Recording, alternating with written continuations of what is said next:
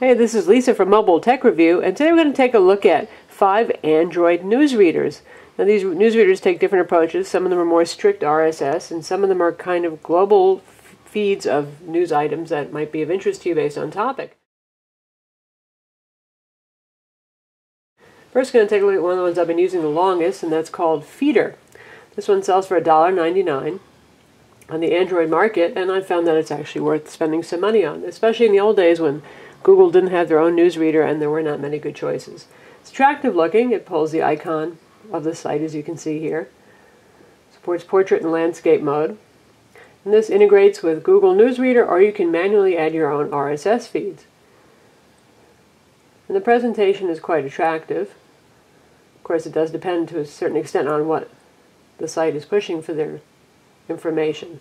So say we click on Engadget over here, we have a listing of bullets of their news items. And if you tap on something, it opens up right in line, so you really don't have to hit the back and forward buttons to go through. And if you want to read more of it, you can hit the Mobilize button to see the mobile version. You can do full screen, or you can go to the actual website. And you can share it. So this is pretty much a basic RSS news reader. It's not much for the social networking and that kind of thing, but it's great for getting information in line in an attractive way. We'll take a look at our own over here. And if we hit open, it'll open up right in the web page.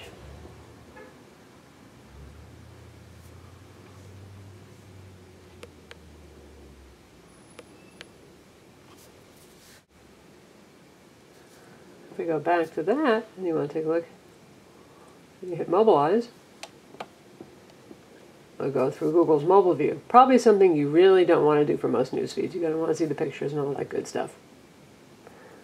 So that's FeedR. It's $1.99. It's available on the Android market. Very attractive presentation, very fast, and you can control how often it syncs, or if it syncs at all in the background, and it has notifications to let you know that there are new feeds, and if you don't want notifications, you can turn those off too.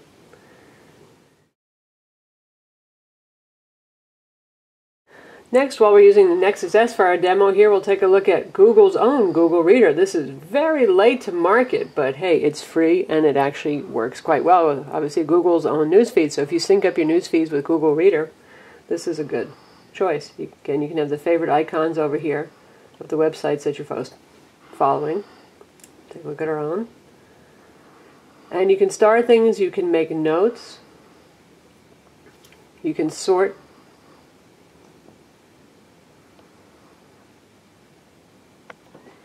You can like, you can share via Google, and so on. Again, it's fast, it's efficient. There aren't many settings here in terms of refresh and all that kind of thing, but it's a solid basic RSS news reader. And again, it's free, and it's called Google Reader, available on the Android market. Next, we're going to take a look at something a lot more flashy using the Dell Streak. So Pulse Reader is well suited to a large display because you can see it's highly graphical, and this is something that was popular on the iPhone as well. It was brought over to Android. So all of our feeds here are basically photo-based if the feed supports it. Now, some feeds do, some feeds don't have inline images, and New York Times US, for example, doesn't push images inline, nor do we. Others do. So it's very pretty. Again, this syncs with Google Reader, or you can manually put in your own feeds. And when you're looking at an individual feed, you can swipe sideways inside the feed. So the UI is very clever. In fact, you can even put Facebook feed in here if you want. So we'll just pick an article here, and that drops down beautifully. And then you see the beginning of the article over here. And then you can scroll up and down. And this is social networking aware, so you can share it on Facebook, Twitter, and so on. So definitely one of the prettiest if you're more into pictures and words for your initial presentation. And the speed's pretty good, despite the graphical nature. You can set update intervals for this guy as well. And it does work in portrait mode too. So definitely a popular one. This is built into the Dell Streak 7. We're using the Streak 5 here. Apparently T-Mobile likes it just that much.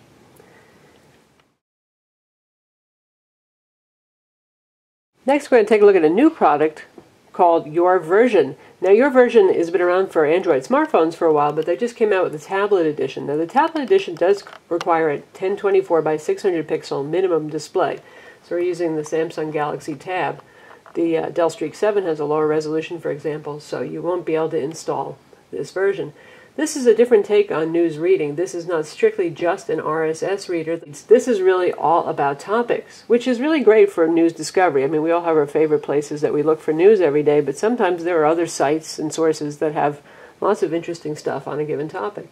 So here you can enter your keywords, things that you're interested in. For example, I have Android as one. And then you've got the tabs up here to easily switch between all kinds of stuff, news, blog posts, web pages in general, Twitter feed information, and videos on a subject. So again, it's fairly graphical and very attractive, and it does pick up from a wide variety of sources here. Sometimes we get things that aren't quite what you would expect. Say, for example, you're looking at iPhone, you're going to see some things from the Motorola Zoom because everybody's talking about how that competes with the iPad. But overall, it makes a great deal of sense. We've got one for the Dell Streak here. So you can see there's a lot of stuff about the Streak 10 that was just talked about, and the Dell Streak 7 is new, and even the Streak 5 here. So we haven't picked any sources here. This is all auto-picked, but here's our Dell Streak 5 running Android Froyo update, and you can choose to watch this via whatever browsers you have installed or directly via YouTube, and we'll pick the browser. We could have just picked it up directly into YouTube, but actually it's launching into YouTube anyway.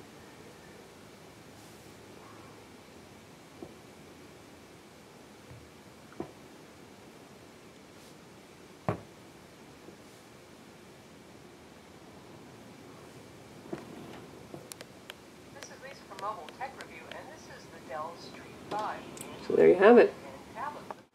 So you can see here, this is also a fast and responsive product. Of course, the Galaxy Tab itself is fast, and it's a great way to discover new stuff, honestly. And I highly recommend it, and it's free. And it does, as you can see, work in landscape mode, which makes an awful lot of sense. Oh, another thing to mention here, we'll just pick something. It's also very socially where you can Twitter, you can Facebook, you can like, you can email, whatever it is that you're reading. Now, in contrast, here's YourVersion for smartphones. You lose that really neat side-tabbed and top-tabbed UI, but still a useful product. We're showing this on the HTC Inspire 4G here, and here's again all of my keywords that I'm interested in looking at, and we'll just pick the Dell Streak again for comparison since we've been looking at that. And this is what you see here. And yes, this one does run in both portrait and landscape modes.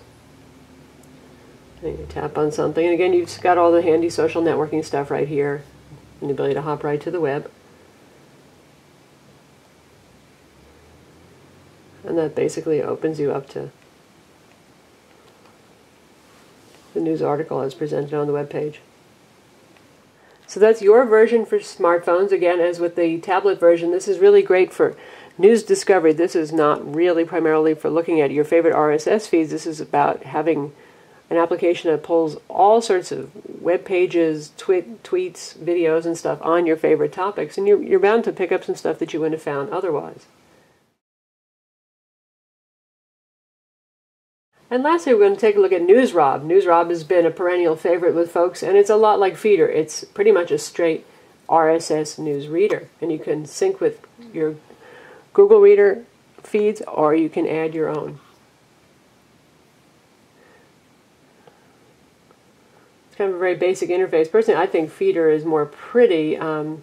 This is the free version, which says ads at the bottom. If you want the full pay-for version, it's around $2.70 now on the market, so it's a little bit more than FeedR at $1.99, but nothing that's going to bankrupt you. So you have basic stuff here, and you can see how many unread articles you have. You can tap on that, and there's your presentation. And there are hints about waiting for it to refresh and sync.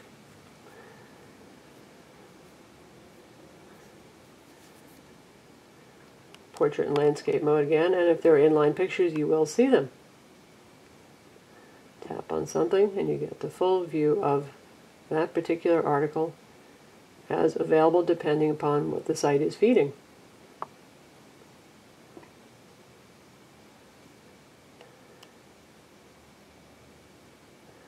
So something more basic here with the New York Times. They don't provide a whole lot of stuff in their feed, so you're not going to see all that much.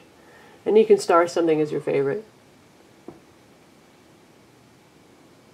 And you can press and hold on the title bar to show in your browser.